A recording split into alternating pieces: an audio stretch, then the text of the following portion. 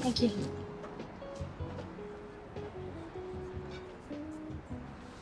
Here you go. Sir, appreciate it. Enjoy. Oh my God. That was amazing. The sets, the costumes, the music. I felt like I was actually at the Moulin Rouge.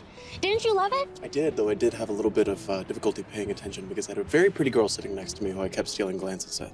Well, I'm definitely not as exciting as the Can-Can. Well, I would disagree. To me, you are. I'm not sure Toulouse-Lautrec would agree. Well, it made me happy to see you so happy. Couldn't take my eyes off you. Well, how can I be anything but happy? I'm in an incredible city with the most incredible guy. Who's incredibly hungry. What do you think? I'm starving.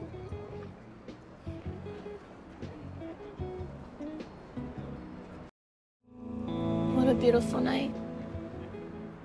Thank you, Spencer. There was no reason to thank me. All I did was place a few phone calls, one to the hotel, another to the restaurant, and then to the ticket concierge. It's not a big deal. Well, though everything has been wonderful, I'm not talking about the reservations. I know how hard it is for you to get away. And you have to deal with Esme and be there for Ace. And I just want to let you know how grateful I am that you made time for us. I love us. Me too. And I love you, Spencer Cassadine, so very much. I do not believe you. What?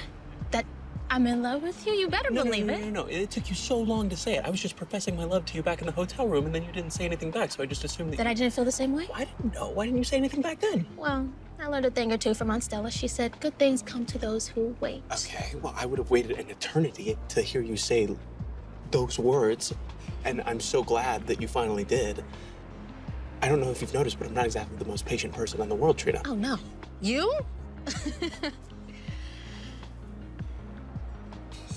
What are you thinking about, Spencer? How I am the luckiest guy in the world.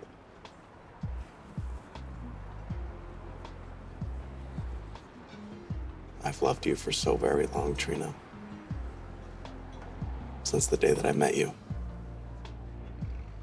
That was a long time ago, wasn't it?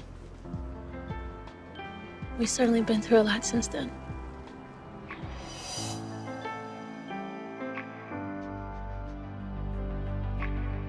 Just the way you say my name. Trina! Thank you for catching me, Mr. Cassadine. Well, I'll always be there to catch you, Miss Robinson. You make me catch my breath. I knew the night we met I was never leaving. They're beautiful. Every time I look at those figurines, I think about how much I missed you last Christmas. Just like these two doves, we are a matched pair. We belong together. Do I make your life better or just harder? Seems like you're there for me when it's important. No, it seems like I'm always the one who is getting you into dangerous situations. Well, that's okay. I wouldn't change it. Spencer! Yes! Here and now, kiss me now. Baby, you're my everything. Trust, I'm not going anywhere. Hold me close, all I know. Here's where I want to be. The best is yet to come.